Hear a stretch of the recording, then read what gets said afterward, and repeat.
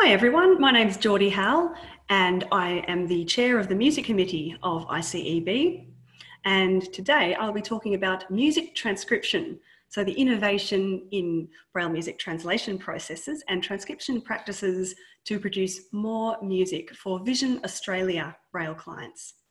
So this presentation will outline the manual transcription process and demonstrate the order of signs and short forms, terminology used to speed up the transcription process, discuss the importance of the Braille music proofreader and quality checking in transcription process when working from electronically translated scores, and explore semi-automated transcription processes used by Vision Australia as we implement Braille translation packages into our work to produce more music for our clients.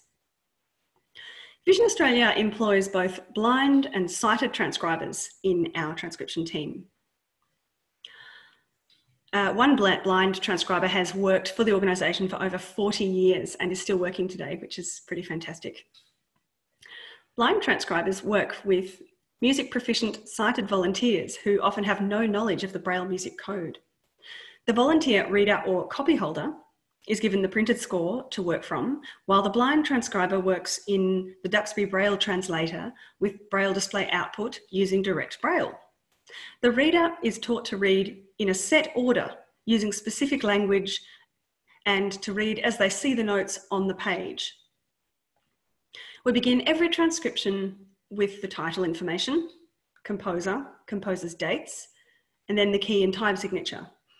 There is always a discussion between the transcriber and copy holder about the format of the piece and the most user-friendly way to present the score according to the needs of the client who is requesting and the purpose for which the score is being transcribed.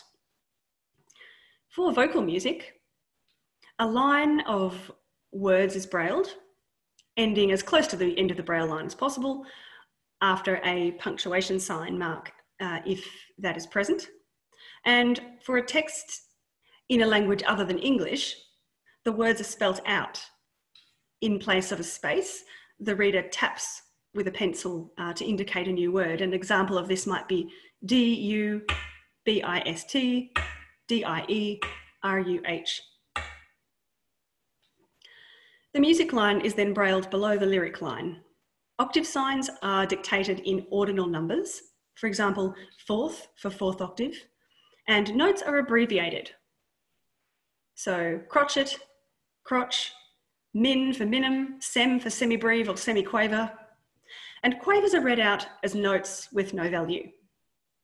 Articulation is shortened, stack for staccato, ten tenuto, short grace for accacciatura, trip for triplet. Before we begin to transcribe a piano piece, the reader is asked to work through the score to find all the bar repeats that may be present, which saves a heap of time later on. They must ensure that repeat references do not relate to a bar that already repeats an earlier bar, thus creating a circular reference.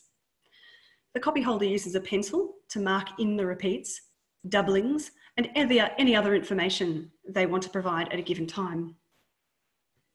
At the end of a session, the copy holder writes read to hear or proofed and dates their work so that the next copy holder has a starting point and an idea of what has occurred in the previous session to maintain continuity. Again, we dictate in order of signs in piano music as they are seen on the page and correct in terms of Braille music rules.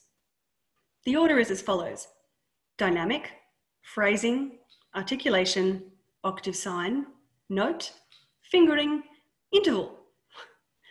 We abbreviate a piano C semi-breve chord, played with the right hand with fingers 1, 3, and 5 as follows.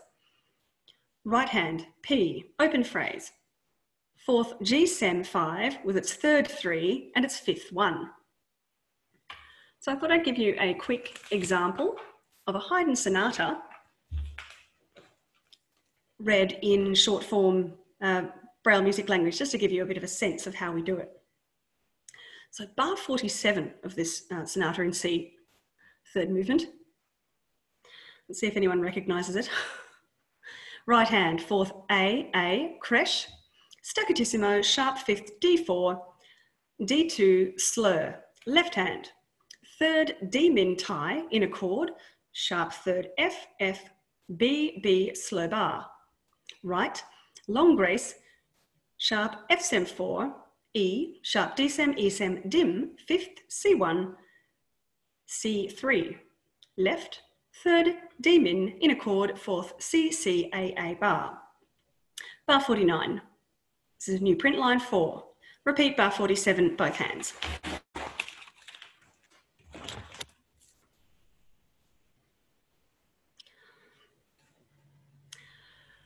Dictating Braille music is a booklet written by Roma Dix, which steps out how to teach a sighted person dictation in a straightforward language to a blind friend. It includes examples to practice and works through a variety of music formats. This is available in PDF from the ICEB music webpage. At Vision Australia, we use the Goodfeel Braille translation suite of packages in combination with several off-the-shelf software packages. So I'm going to list those now. Photoscore converts printed music to music XML. Files are imported into Sibelius, another print off-the-shelf music editing software package. And this is to import them for error checking.